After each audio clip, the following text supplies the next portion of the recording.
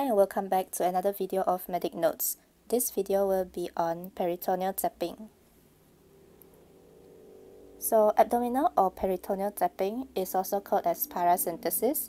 It is a procedure to remove the extra peritoneal fluid that has collected in the abdomen.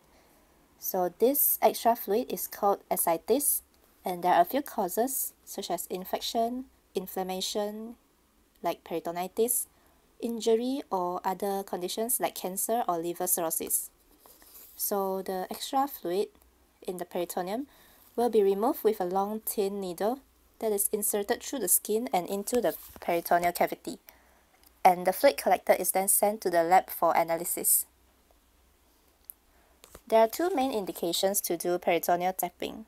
The first indication is for diagnostic evaluation of the ascites, to differentiate whether the fluid is transudate or exudate, because both will be caused by different causes.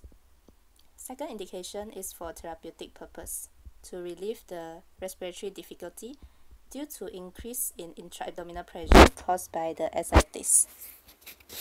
So before the procedure, we have to check the full blood count, coagulation profile, and also any allergy to local anesthesia. These are the steps of peritoneal tapping. First, obtain consent from the patient, explain the indication why we have to do this procedure, and the risk of peritoneal tapping, for example, infection, bleeding, or organ injury. Ensure good IV access, for example, 18-gauge cannula in the antecubital fossa. Prior to the procedure, ask the patient to empty their bladder. And then we start by examining the abdomen, mark the point of the approach, and usually mark one point at the midline, 3 to 4 cm below the umbilicus, and then one point in the left or the right lower quadrant, where the point will be between the umbilicus and the anterior superior iliac spine, or the patient's flank. So this depends on the location of the fluid, as determined by percussion of the fluid wave. Make sure to avoid all surgical scars, because the bowel may be adherent to the abdominal wall. So this picture shows the points to be marked, the blue color dots. So we have to avoid the inferior epigastric artery. And then we clean and drape the area of interest after marking.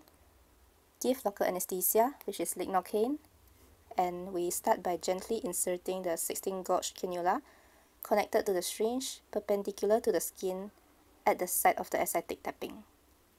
Keep the needle perpendicular to the abdominal wall, and then slowly advance the needle in while maintaining constant, gentle suction through the syringe.